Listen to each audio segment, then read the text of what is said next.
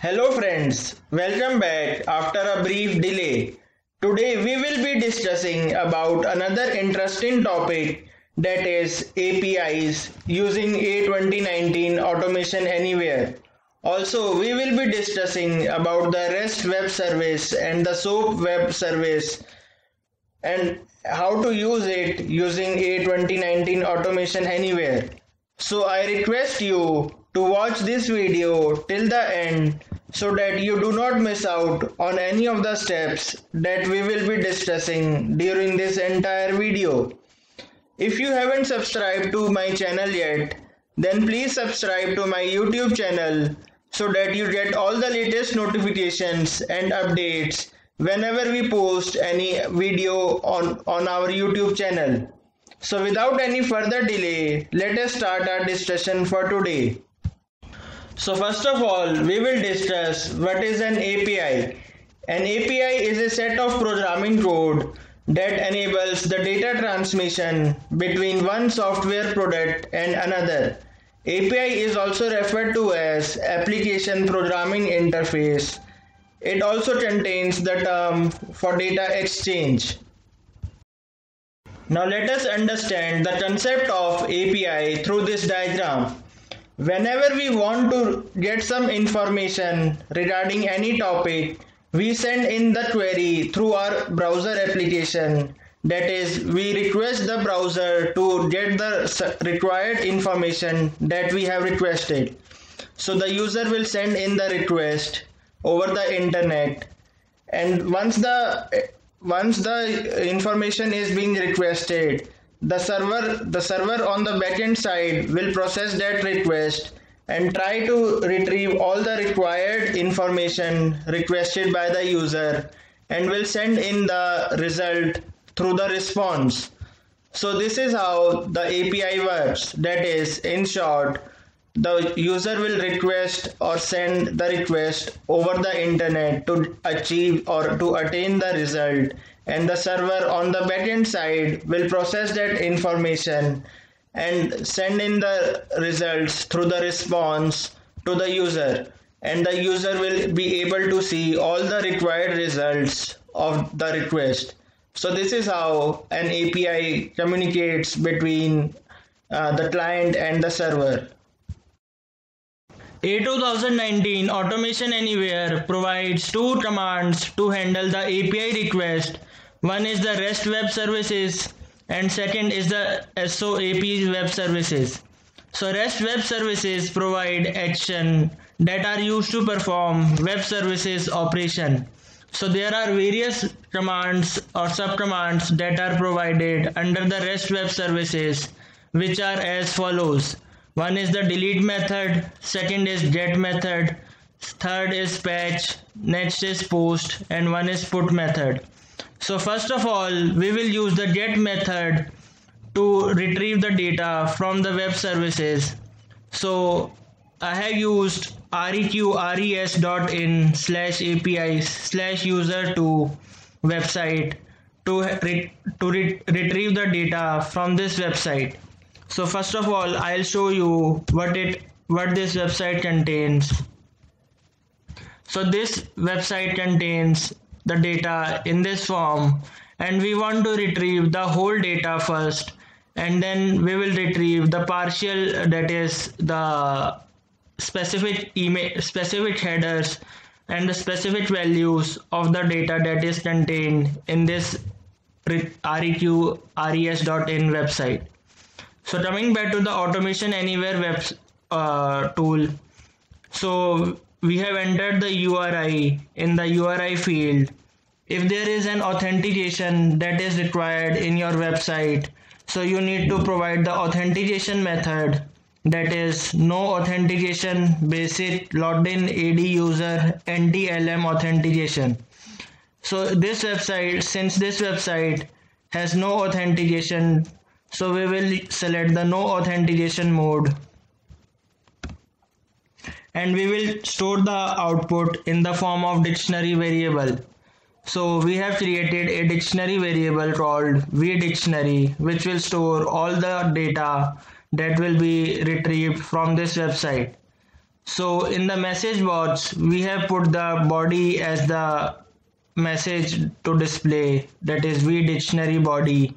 So it will display the output, or it will display the output, that is the whole data that is contained within that website.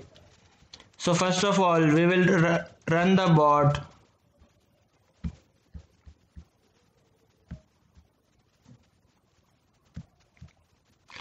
So now I have run the bot.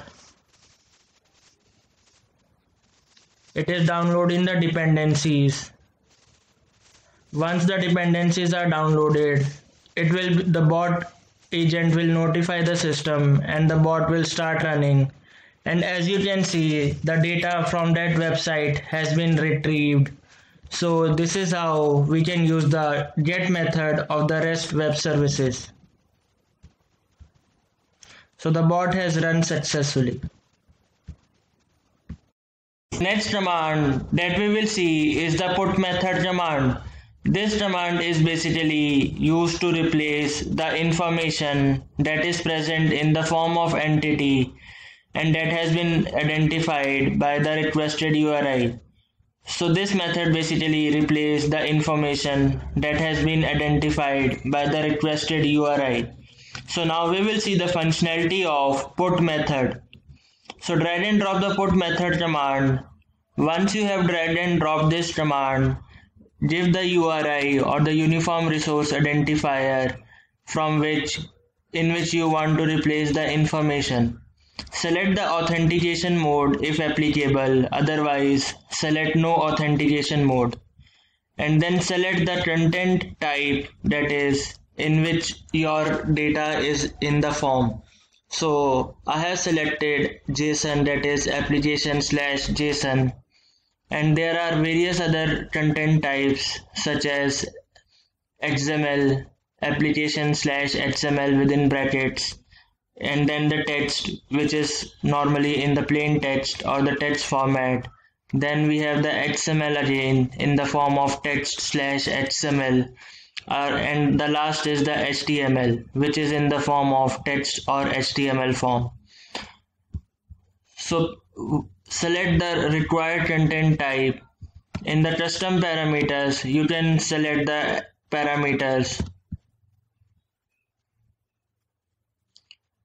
if applicable, and then store the output to a dictionary variable. Once you have done this, then run the program to check whether the flow of this command is running successfully or not. So now we will run the program.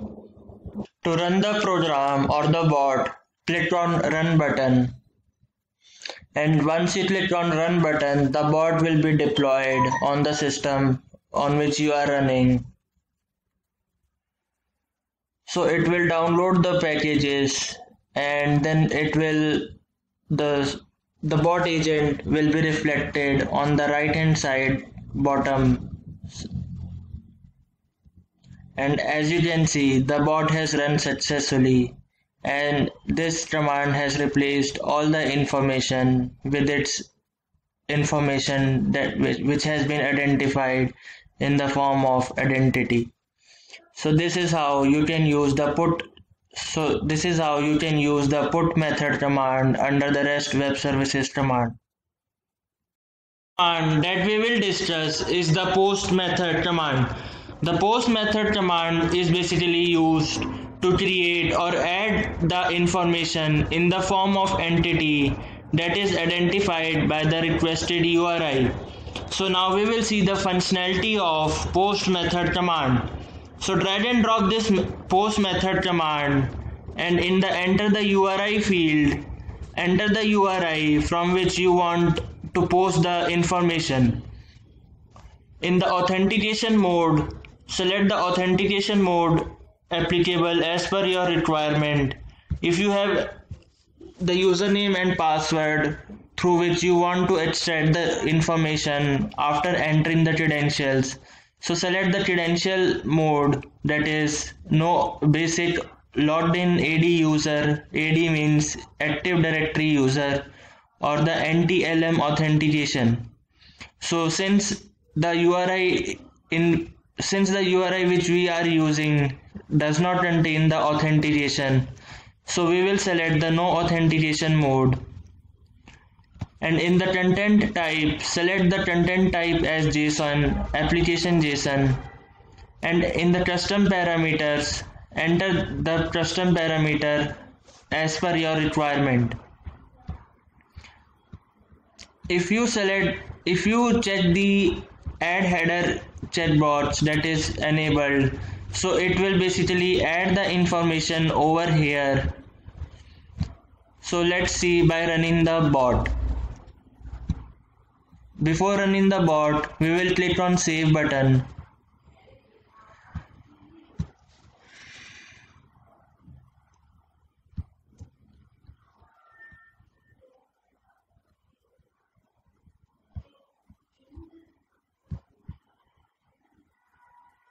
Now we will run the bot.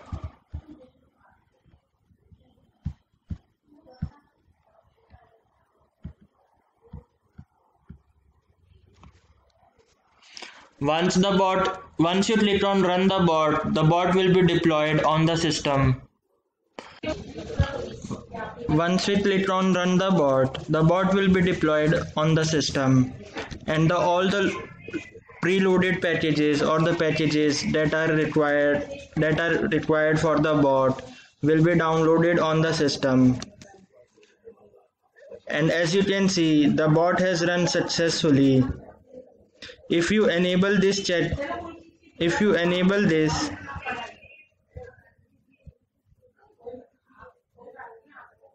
then the value of all the headers, that is the value that are stored in the URI, will be reflected over here. So you can try this by enabling the chatbots and let me know if you face any problem or not. The next command that we will discuss is the patch method command. The patch method command is basically used to replace or partially replace the information in the form of entity that is identified by the requested URI. So now we will see the functionality of the patch method command. So drag and drop the patch method command. Once we have dragged and dropped the command, enter the URI field from which you want to partially replace the information. So I have given this reqres.in/api/users URI. If you have the authentication mode and while logging into the URI, so then select the authentication mode applicable to your uniform resource identifier. If you do not have any authentication mode, then select the no authentication mode, and then in the content type select JSON, application JSON, which is by default selected. In the custom parameter field, enter the parameters from the requested URI and then store the output in the dictionary variable. Once you have entered all the properties, then click on save and then give the message bots to display the output. So the response is stored in the form of v dictionary body. So the body B of body should be capital since it is case sensitive. Now we will run the bot.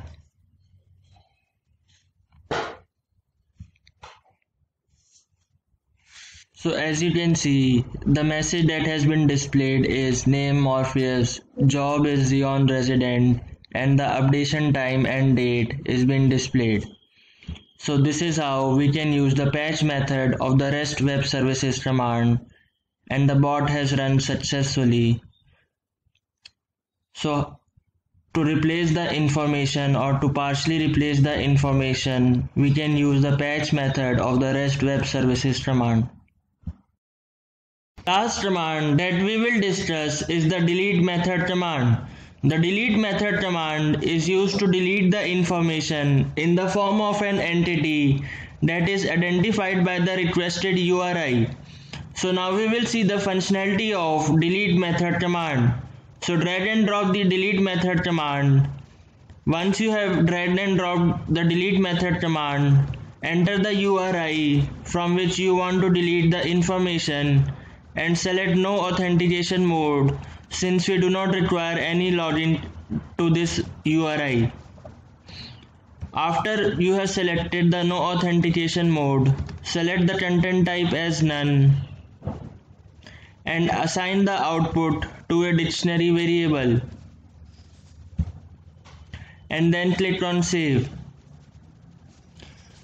Now to check the output, we will use the message box command, and in that we will give vDictionary body. B of body should be capital since it is case sensitive. Now we will run the bot to check whether we get any output or not. So as you can see, the bot has run successfully. So this is how you can use the delete method command of the REST web services. So in today's video, we discussed about what is REST web services and the various subcommands that are present under the REST web services package. Please watch this video, and if you have any queries, then please feel free to reach out to me with your queries, and I will be more than happy to resolve all your queries. If you like the video, then please subscribe and share to as many people so that everyone can get the benefit out of this video. And also please hit the notification icon so that you do not miss out on any of the videos that we will be posting in the future on this channel. Till then, have a great day.